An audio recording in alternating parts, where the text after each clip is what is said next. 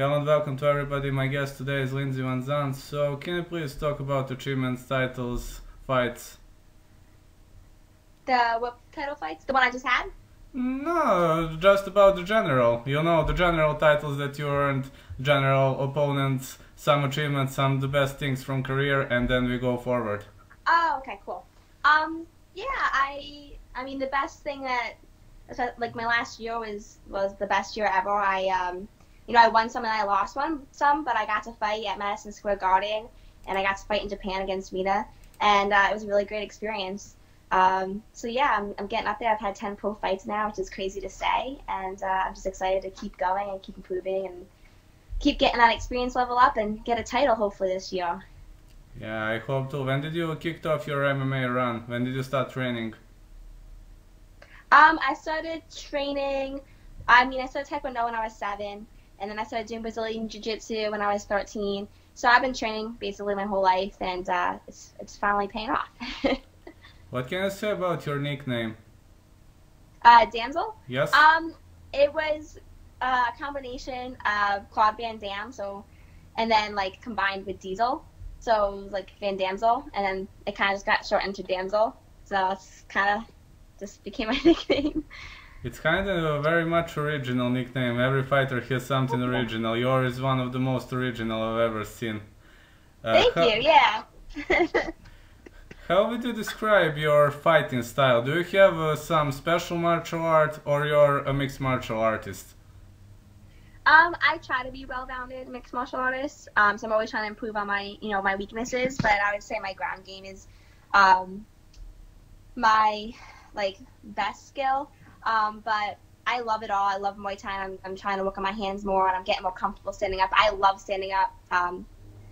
Nothing's better than hitting someone in the face and seeing it do damage, which just sounds really crazy, but it's fun when your hard work pays off and you can knock someone down. And especially because I'm in the smallest weight class, 105. They don't think we have power down here, so I gotta show them what's up. Do you have a trademark move? Because now I'm kind of confused. You said both ground, stand up, so on. Do you have some that is your own trademark? I finished a bunch of fights with some elbows on the ground, early on in my pro career, so that kind of was oh, you're gonna knock her down with elbows and stuff. So I would love to get a knockout standing up with an elbow, but I don't know if I have a trademark move. I love being on the ground and submitting people too. I've gotten some armbar finishes. I've gotten really close to some triangle finishes, man. So I'm working on that one. But yeah, I don't know. I don't really have one move that people are I'll go for it. But yeah. I try to change it up. About elbows on the ground, do you prefer front elbows or, when you're in the half guard, front elbow or rear elbow? Probably my rear elbow. I feel like it has more power. But, we gotta work on the left one a little bit. But the right one is pretty powerful, so. Yeah, it's great. You said you fight in a very little weight division and people think you don't have power. So, how hard it is to fight in such a small division? I mean, people have wrong opinions and so on. How do you deal with it? It is what it is. It's the only thing that's hard is that finding a lot of training partners at my skill level that are smaller, so I don't get injured. But everybody's really cool. I've trained with a lot of guys and stuff and girls, but they're just always bigger than me, so it's a little harder. Because when you're small, there's different openings and stuff, so I try to find some people that are smaller to my size so I can figure stuff out. But yeah, no, it's a little hard size-wise, but it's fun. It makes it tougher. Can we talk on your first amateur fight? Oh, it was so long ago. It was when I was 18. I had my first Muay Thai fight, and then when I think I was 20, I had my first amateur MMA fight. So which one do you want to hear about? I was about MMA, but if you want to talk Muay Thai, go ahead. Okay, well the Muay Thai one is a funny story, so you might want to Okay, go ahead. At that point, my family, my parents weren't really into me fighting, so I kind of lied to them and told them I was visiting a friend in college in Virginia, and I went to the WKA tournament, and it was my first Muay Thai fight with a friend, and I won. It was a really close fight.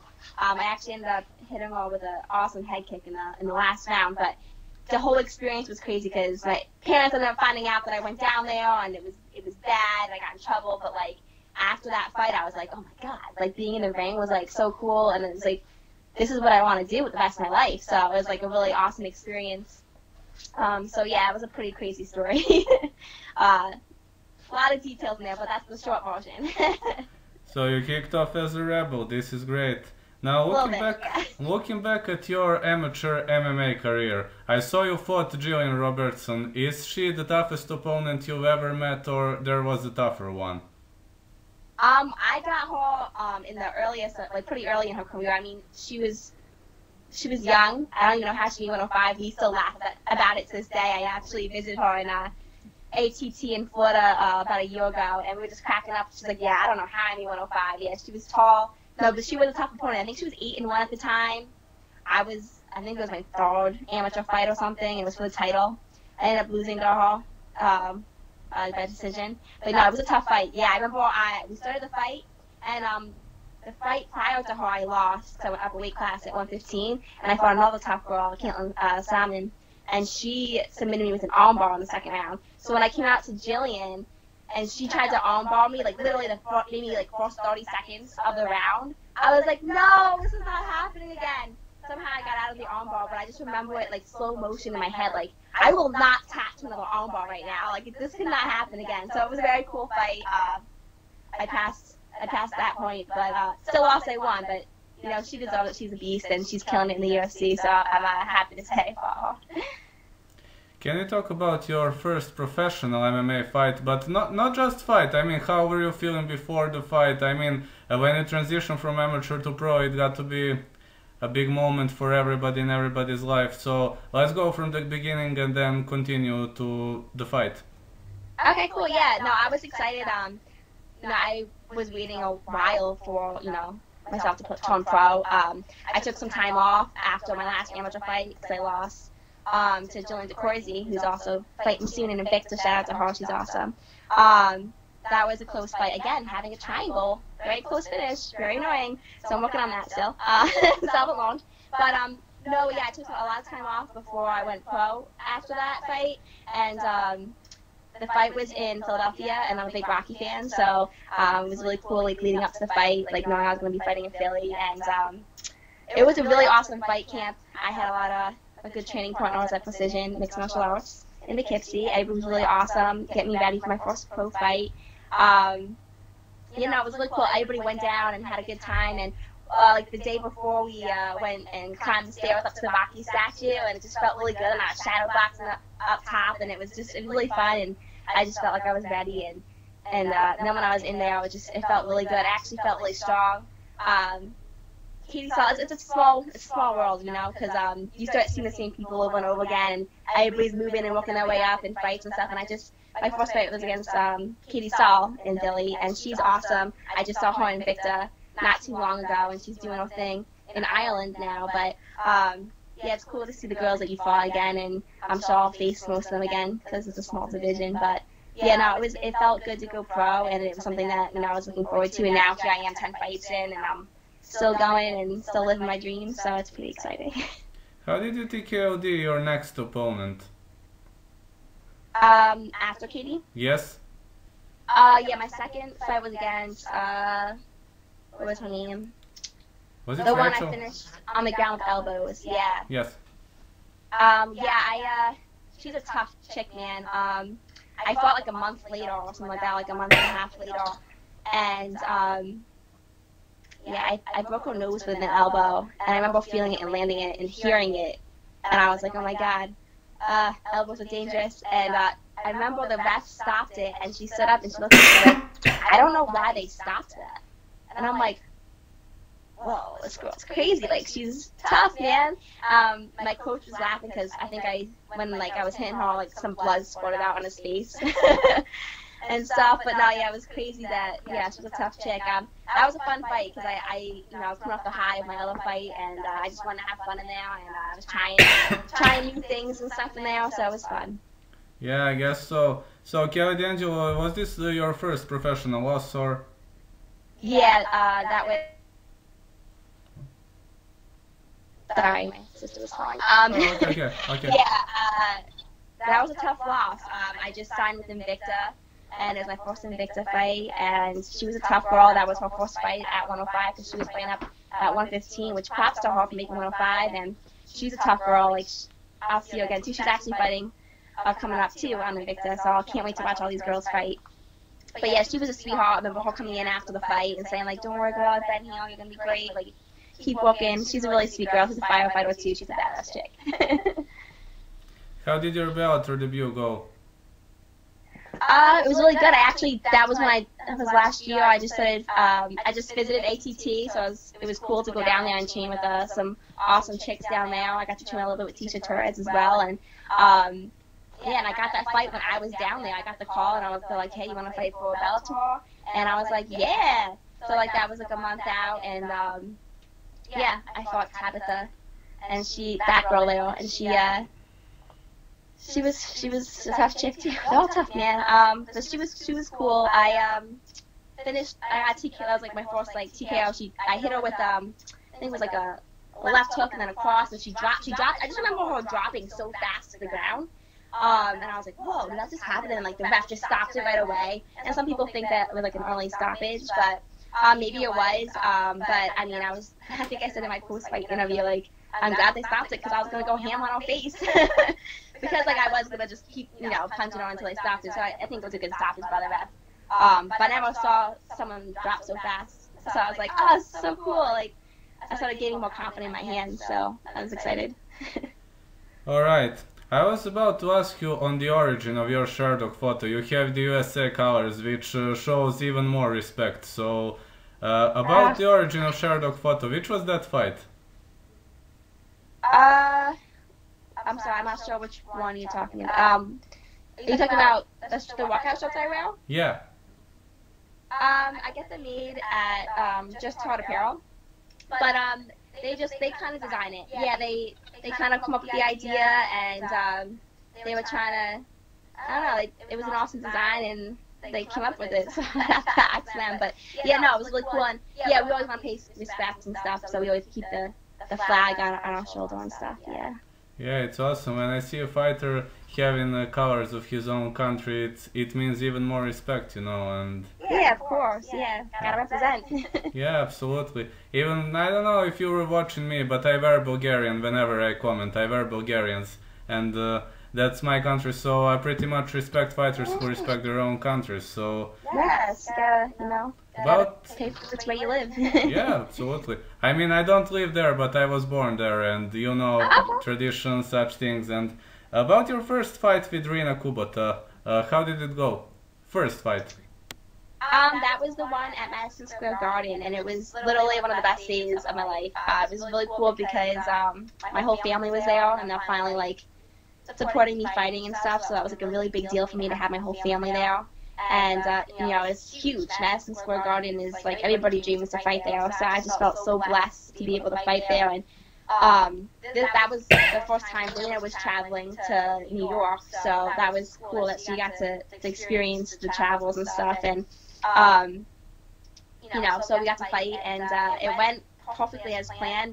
The fight camp, literally, like everything came together perfectly. I went in there, I did what I was supposed to do, I stuck to the game plan, and I choked her out, and she went unconscious, and I was like, oh my god, and I just started crying because I was so excited that it went that way, and to have such a quick finish in the first round against somebody who's so good. So, when I got the opportunity to fight her again in Japan, I was like, oh yeah, I'll do it again. Obviously my fight didn't go as well, and I lost, but, now we can have a third, so it'll be more fun. We'll have to find a place in between, like in Cali or Hawaii or something.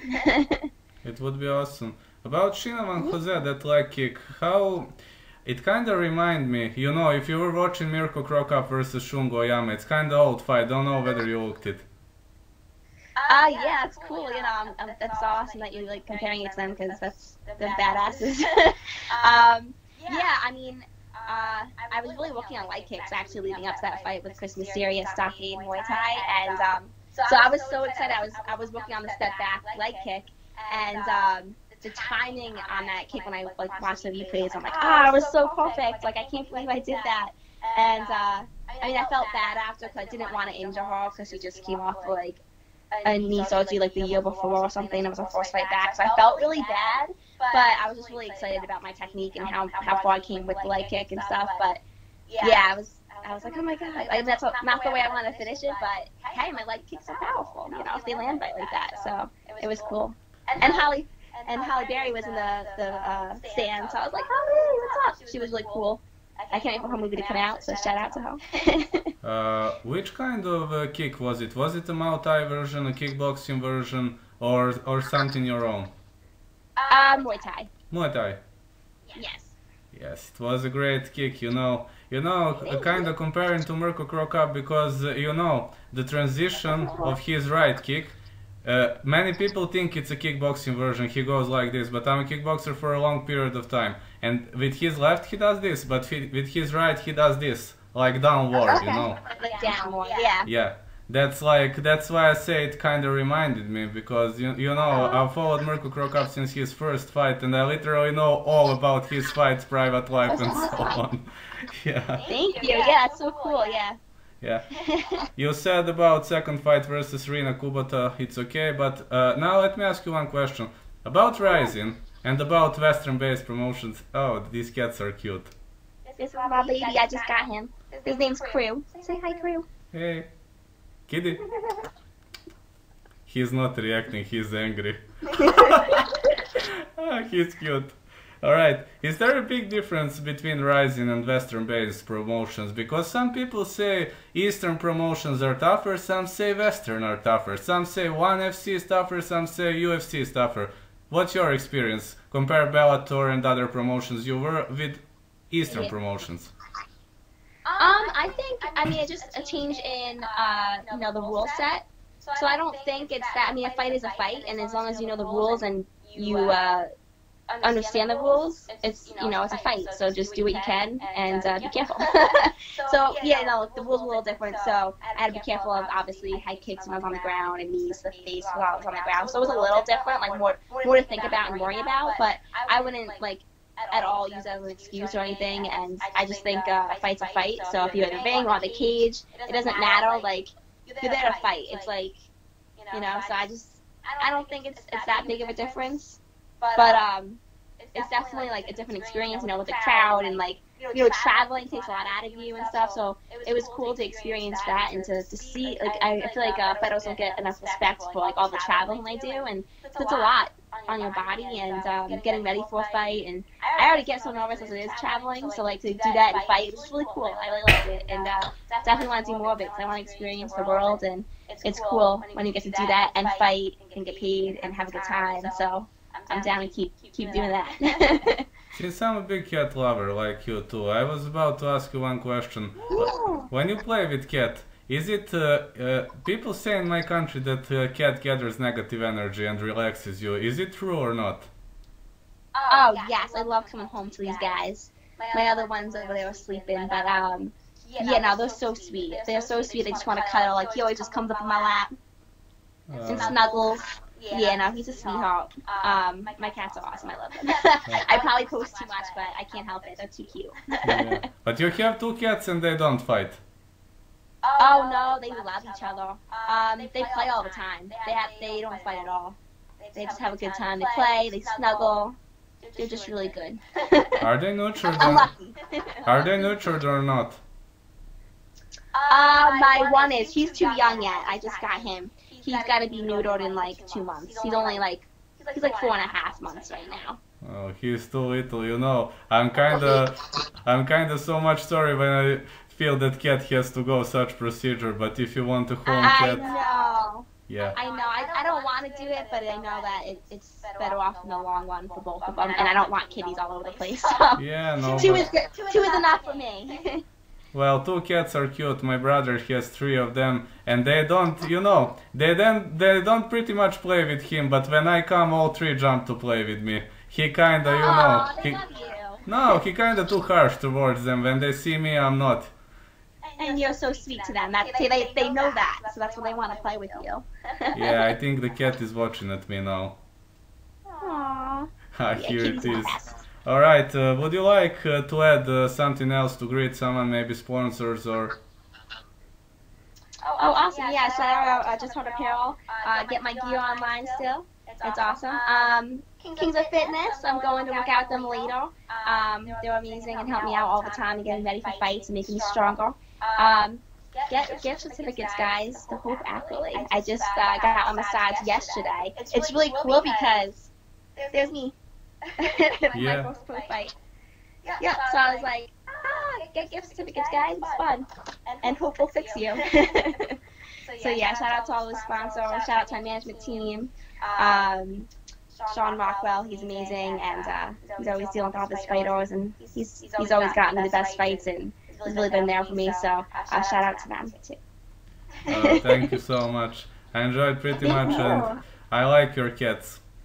Thank you. I'll keep posting so you can see them all the time. Oh, of course I will, no worries. I mean, if you have seen, I don't have my own cat because I'm not home all the time, you know.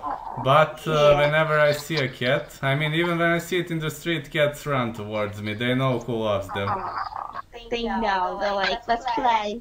Oh, look, he's falling asleep. Yeah, I see. He's so cute. So he's falling asleep, huh? Yeah. Yeah. So cute. Alright, this is the first time I'm interviewing someone who's a big cat lover. I interviewed Stavi Konomo earlier. I interviewed... Shout out to cat lovers. Yeah, I think Stavi Konomo is gonna like this one. I interviewed him, but he didn't have a camera, so I'm watching his cat on Instagram all the time. But he didn't have a camera then. But I'm sure I will tag him in this video and he will like it. Oh, awesome. Thank you so much for having me.